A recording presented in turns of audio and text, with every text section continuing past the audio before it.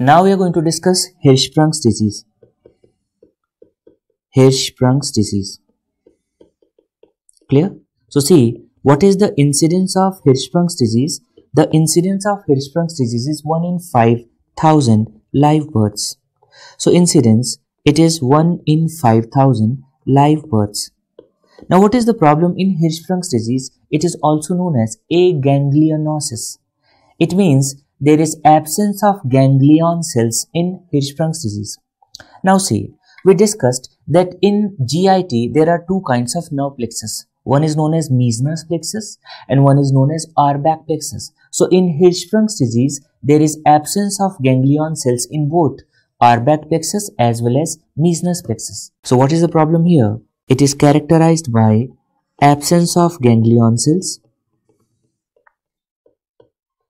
So there is absence of ganglion cells in both Auerbach plexus and Meissner's plexus. Right? Auerbach plexus and Meissner's plexus. Okay. What is the most common site of Hirschsprung's disease? The most common site is rectum followed by sigmoid. It can be seen in small intestine. It is reported in small intestine also, but the most common site, it's the rectum followed by sigmoid. Okay. There was one question which was asked in AIIMS that Hirschsprung's disease is a type of neurocrystopathy. So what is the meaning of neurocrystopathy? Here there is failure of migration of neural crest cells to colonic mucosa. So it is characterized by failure of migration of neural crest cells to colonic mucosa. So it's a type of neurocrystopathy. It's a type of neurocrystopathy. Clear? Now see what's going to happen in Hirschsprung's disease. So here you can see this patient is having normal colon and rectum, but this is the patient of Hirschsprung's disease. And what you're going to notice that here there is absence of ganglion cells where in the sigmoid as well as in the rectum. So what you have noticed, the proximal part of the colon, can you see it is dilated? So the proximal part of colon which is normal, that is dilated or enlarged. And the affected segment is contracted. So here can you see there is shrunken or contracted rectum. So imagine that this is the rectum which is affected, and what happens? This is the proximal segment which is dilated.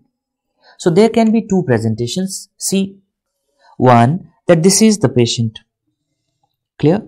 This patient is having shorter segment. Now see what happens in Hirschsprung's disease. See, the affected segment is contracted and there is dilatation of this proximal normal segment. Now imagine there are two patients. See the first patient. This is the patient which is having shorter segment involvement. So here can you see this is the involved segment, and if you see the second one here, the segment which is involved is longer. Clear? And narrower. So this is A and this is B. Clear? So in patients of Hirschsprung's disease, signs and symptoms are dependent upon the length of segment involved and the severity of contraction.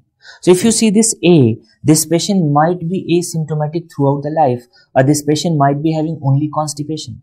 But if you see this patient B, which is having longer segment of involvement, so there is involvement of a longer segment and it is more narrower. So what is the problem?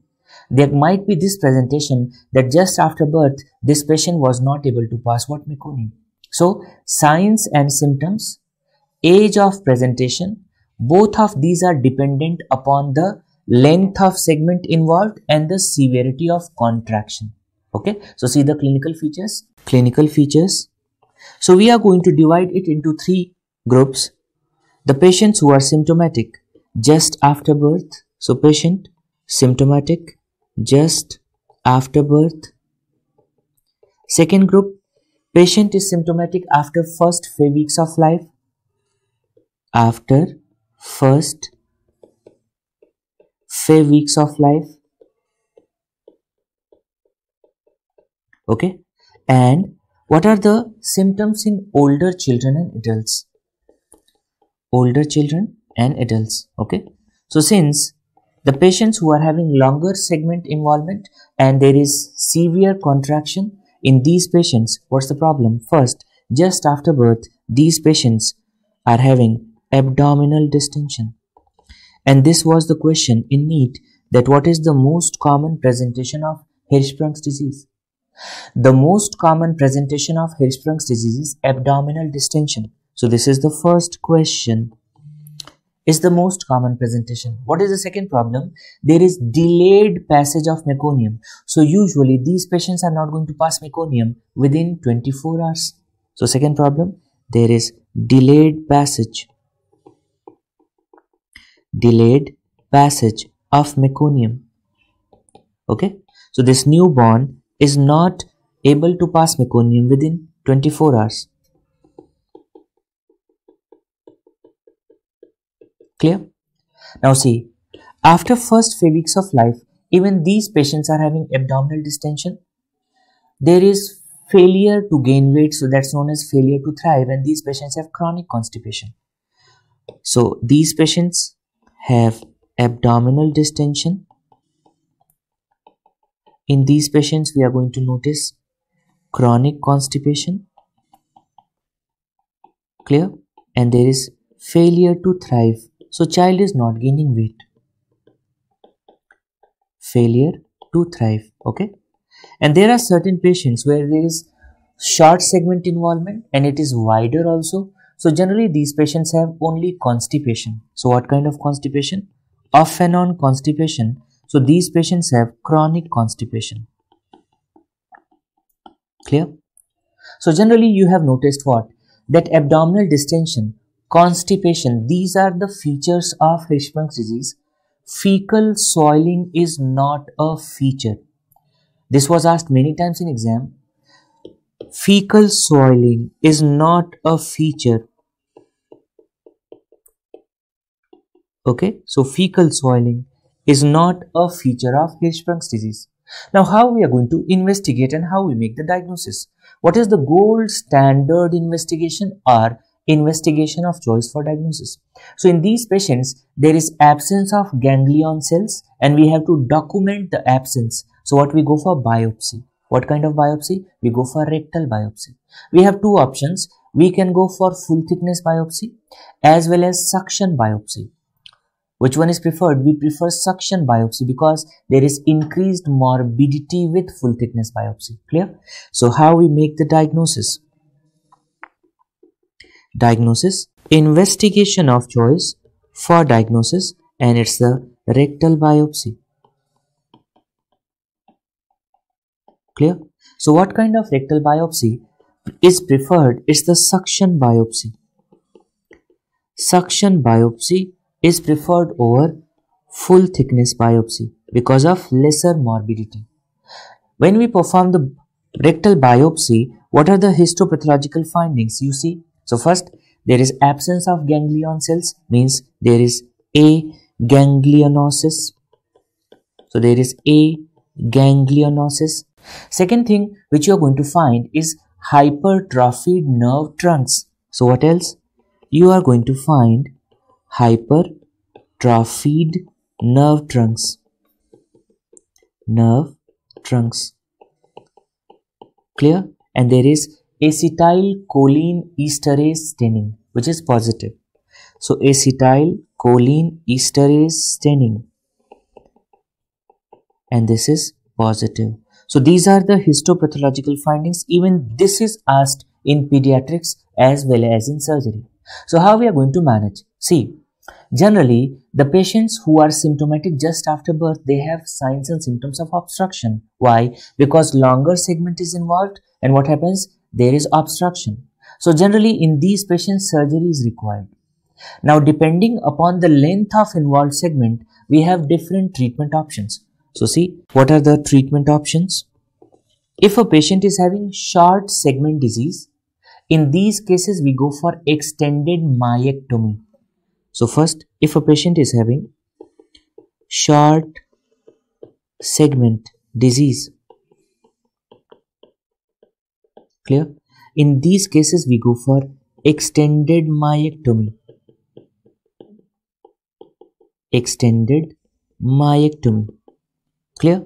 And if a patient is having long segment disease, generally these are the newborns. So in these patients, since there is obstruction, so first what we do, we perform the temporary colostomy.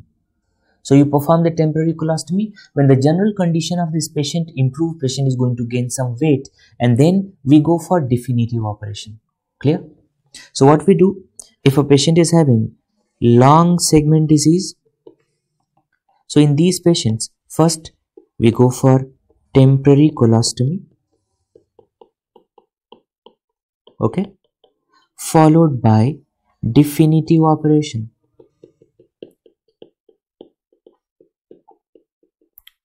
Simple. And the question which is frequently asked, that what are the names of those definitive operations? So we perform Swenson, Duhamel or Sowe. The name is, what are the various names? It's the Swenson, Duhamel and Sowe. These are the names of definitive procedures of operation. Now see, this question was asked in NEET PG 2020 and there was a image based question. See, what was the image? See, similar images were given in the exam. So what you can notice here you can notice that here the rectum is contracted. Can you see? Here the rectum is contracted, okay, in the first image. And if you see the second image, what you can notice, that this sigmoid colon is contracted. So there was barium edema of a newborn baby where the sigmoid colon was contracted and in one there was contracted rectum. It means, what's the problem? These patients are having Hirschsprung's disease. And what we do generally, the part which is abnormal, where there is absence of ganglionic cells, generally we are going to excise it and we perform the anastomosis. So how we treat it? So generally in such patients, can you see this is the disease segment without nerve cells or ganglions? So we are going to remove that disease segment and we perform the primary anastomosis. This is the definitive treatment. Clear? But generally after birth, these newborns are not very stable, they have obstruction. So at that time you perform temporary colostomy. When the general condition of patient is going to improve, then we go for the definitive operation. So this is how we manage the patients of Hirschsprung's disease.